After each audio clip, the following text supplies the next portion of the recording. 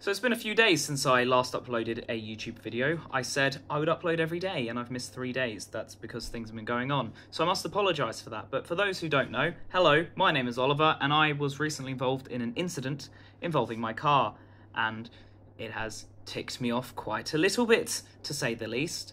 I had someone hard brake in front of me. Now, if you're not aware, go check out the previous videos on it. So, this is a update because I have been in correspondence with the investigation team today, as well as the writing off my car team.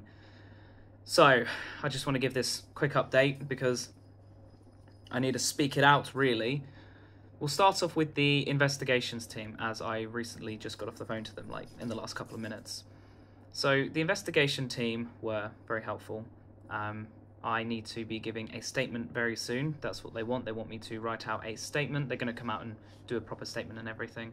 And I need to send over photos and videos and everything that I've got of the incident that happened. So I will be doing that shortly. They seem to be very helpful and very useful with everything. So I applaud them on that because not many insurance companies are helpful in that regard. So, you know, hopefully we can get to the bottom of this and get everything sorted.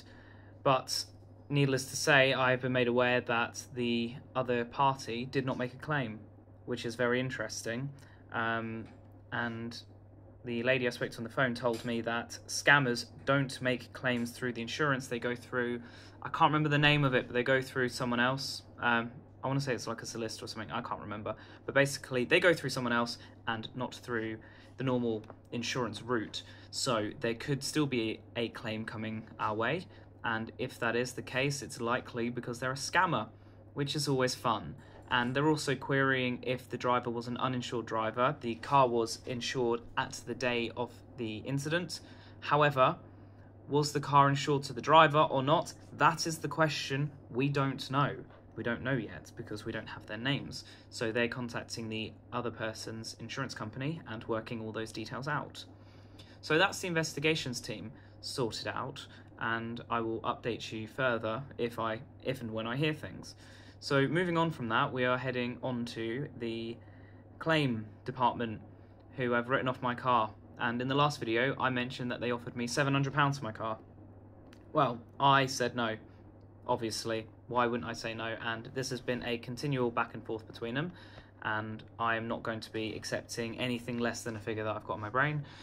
And I think £700 is absolutely horrendous because you couldn't even buy a decent Peugeot 206 these days for that. So, no, I'm not taking the £700, and there has been a constant back and forth today between me and them because I rejected it and they went, well, we can't offer you any more. And then they did offer me more. They offered me £748 and I said no. And then they offered me £1,013, which is even better. And I still said no. I think it was 1,013. They were writing off the, like, so there's damage on the back of my car as well. I bought it like that. There's like a tiny little dent on the rear bumper, which I could just go under and pop it out myself. I just haven't ever got around to it because I don't really need to. It's shallow, you don't really notice it. So I can't remember if that includes it or not, that damage bit, because they were trying to get me on that bit. So it's around 1,013 or around the £1,200 mark.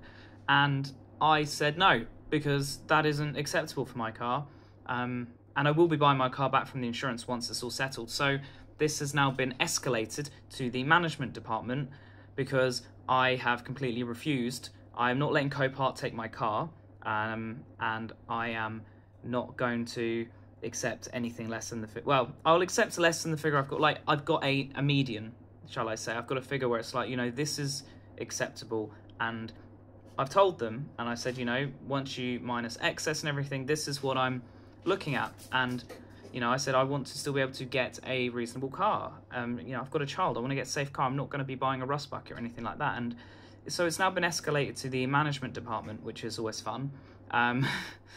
So hopefully we're going to be able to get that sorted really soon. Hopefully they're going to be upping the amount that they're offering for me, and it's likely that I'm going to buy back the car from the insurance company anyway, even though it's going to be a Cat B or D or whatever it's going to be. It's not structural, I can't remember which Cat it's going to be. So, you know, even though there'll be that, I will still probably likely buy it back. I don't know yet. I don't know. I'm on the fence on a few things. But yeah, so, oh, sorry, let me just mention that I when they were refusing, it got escalated because I basically told them that I'm going to be posting it on social media. Like, obviously I haven't addressed my insurance company yet, and I haven't gone any further into other specific details yet, but I have that in my back pocket that if this isn't going to be sorted, then I said I'd put it on social media because I have a decent following. I've got 13,000 subs, you know, so hopefully we can get that sorted. So yeah, we are waiting on that. That's why it's been escalated. I also said I'm willing to contact the Ombudsman and a solicitor. So yeah, we'll see what happens. But I just don't want to be screwed about with my car, because at the end of the day, one of my subscribers made me aware that Ford Focuses are not being made anymore, or are soon to not being made, which is only pushing up the price of the car. And the car is a decent car. It's okay, it's a bit higher mileage, sure, that's fair enough, but it's a diesel, and that's fine, and it's a well looked after engine, and it is a 1.6 turbo diesel, and it's got great miles per gallon and alloy wheels, and you know, it's a bulletproof car basically. And even in the incident, it proved it, comparing the damage from one car to the other. It's a tank. So, you know, the fact that they want to write off my car for so little is absolutely devastating. You know, can anyone go and buy a 2014 1.6 turbo diesel Ford Focus in white with alloy wheels and a decent engine? Oh, and 12 months MOT. Can anyone do that for 700 quid? Of course not, of course not. So that's where we're at the moment.